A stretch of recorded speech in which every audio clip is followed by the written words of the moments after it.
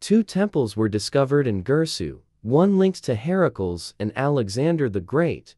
Archaeologists unearthed two temples built on top of each other in Iraq. The newer Hellenistic temple dates to the 4th century BC and may have a connection with Alexander the Great. A baked brick with Aramaic and Greek inscriptions, referring to the giver of two brothers, was found in the temple. This inscription may be a reference to the Macedonian king who conquered most of the known world during his 13-year reign, from 336 BC to 323 BC. Archaeologists from the British Museum discovered the temple in question during excavations in Girsu, a Sumerian city in southeastern Iraq, known today as Tello. The excavations are part of an initiative led by the museum known as the Girsu Project. Focused on learning more about the city's history, Sebastien Rey, archaeologist and curator of Ancient Mesopotamia at the British Museum, who led the excavation, said, "The ruins of the ancient Sumerian temple were found buried in exactly the same spot as the new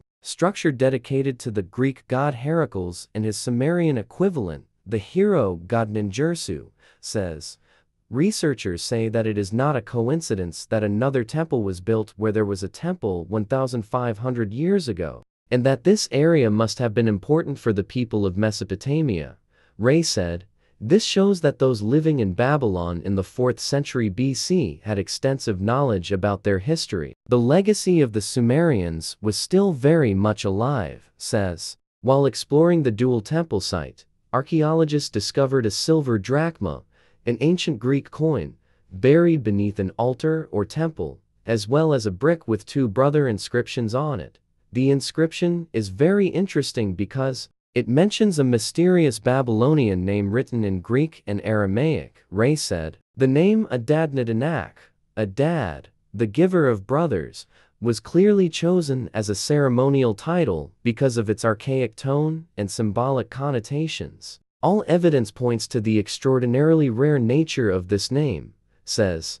The inscription itself is a reference to the Greek god of the sky, Zeus, who is often symbolized by a lightning bolt and an eagle. Rey said, "Both of these symbols are on the coin thought to have been minted in Babylon during the reign of Alexander the Great. On one side, it shows Herakles in a young, clean-shaven portrait that strongly recalls traditional representations of Alexander, and on the other side, it shows Zeus." Rey says Zeus was also famous for accepting Alexander as his son through the oracle of Ammon. He literally became the giver of two brothers because he confirmed the bond of brotherhood between Alexander and Herakles.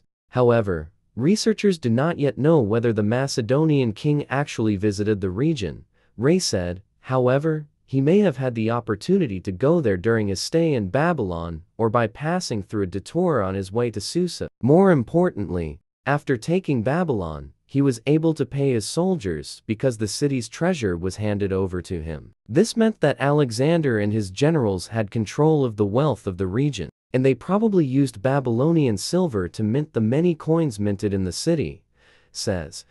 In addition to the artifacts, the researchers also found offerings normally given after a battle, including clay figures of soldiers. The figures excavated from various parts of the Hellenistic world must have been carried to the temple by visitors in many cases. These include Macedonian riders on horseback who had strong ties to Alexander. However, they may also be associated with the cult of warrior heroism, combined with clear signs of Alexander's presence in the temple.